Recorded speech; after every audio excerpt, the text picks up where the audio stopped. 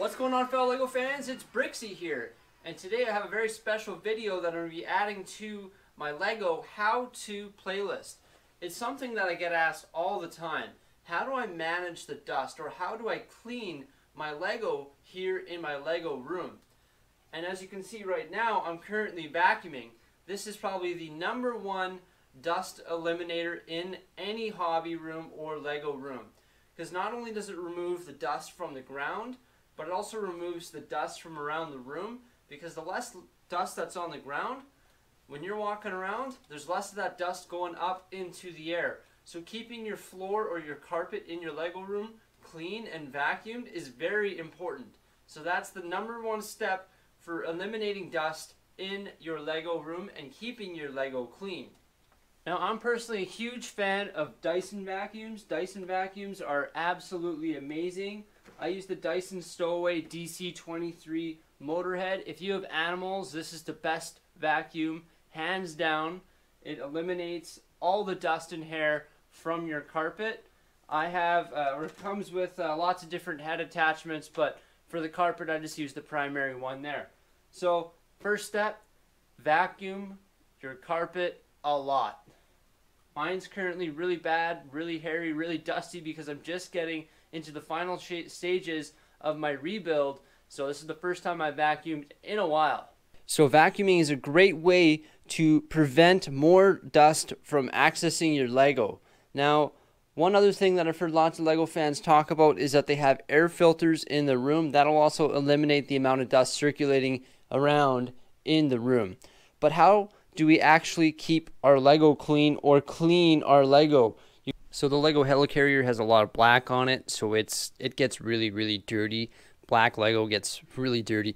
Now the easiest way to clean this thing would be just to remove all these parts, because you don't want to put them all over the place, and just use your paintbrush and get in there and pool all that dust together. You see how it's all collecting here on the runway?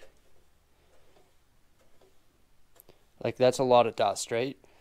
And it gets in between all the studs. I've personally never cleaned this one yet, so it's really bad. Didn't realize how bad it was until because it was sitting on the shelf, so I didn't realize how bad it was until I actually pulled it off.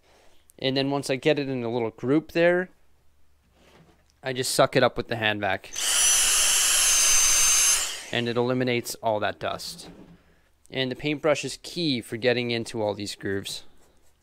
Now, the Swiffer would also work very well on this too because it's so fibrous, so it can work as a tool here too, but it's not going to get into these cracks and crevices as quickly as the paintbrush, but it still does get in there.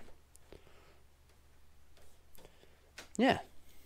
So that's how I would go about cleaning my LEGO sets, a combination of all three techniques: paintbrush, Swiffer, and hand vac. Now, another thing that I like to use is the ultimate duster. Honestly, it's simple, it's awesome, it's easy to use. This is the Swiffer extendable duster. This is perfect for accessing your LEGO on high shelves and whatnot because it extends. So this will actually pull out and extend. And then also the head up here will also pivot. So it's very adjustable, really cool. And this here will easily come off and then be replaced. Now, what's cool about this is when you have it on, you can reach far places. So if you have a big LEGO city, you can reach far away. Or you can remove it like this here, and then you can dust it by hand with your hand so you can get in close places.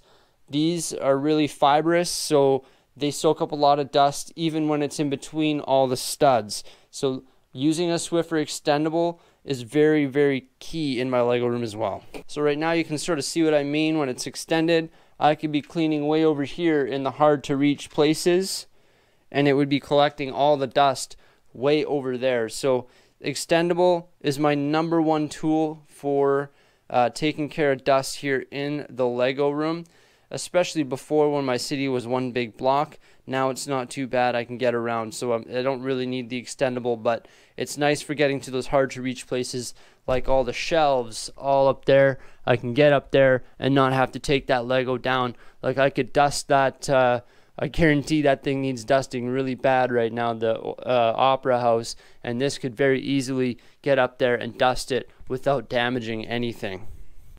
So another great thing about the Dyson hand vac is it can be used all over the Lego room, and it's got these bristles on the tip of it.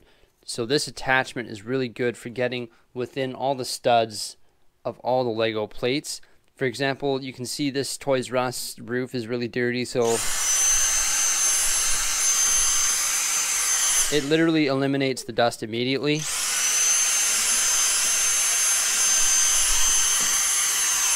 And if you accidentally suck up some Lego, this thing will just pop open and you can get it out. And it does base plates really well too.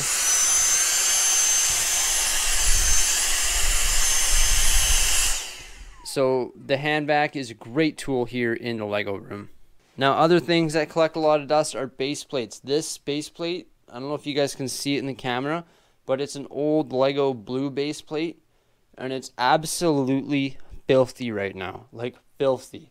So when Lego becomes very filthy, you can use your methods, like you can use your paintbrush, but sometimes it's like caked with dust, so you have to clean it even better. So how do I go about cleaning base plates or Lego that are caked with dust?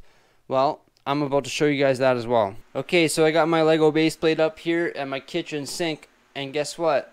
It's literally just going to join these clean dishes. All I'm going to do is I'm going to run this thing under some hot water.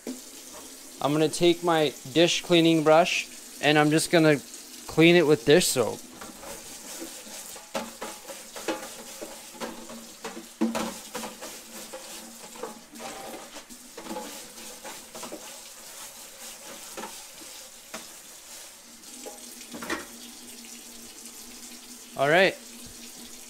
Alright, so there we go. That base plate is like literally instantly brand new. Like just clean it with some water and some soap and a brush and away you go. I'm literally going to put this with the other clean dishes, wait for it to dry. Oh, the bottom's dirty too, so I'll have to clean that up too.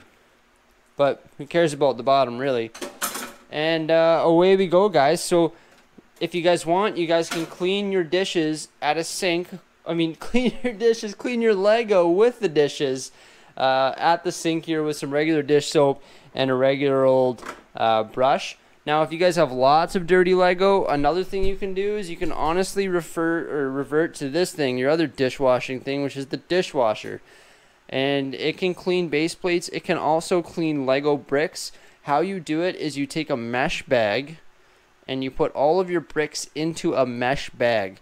So that prevents your bricks from flying all over the place and destroying your dishwasher. But when you put all your Lego bricks into a mesh bag and then you put them in there and then you run it, they'll come out brand new. So that's a really good way of doing it.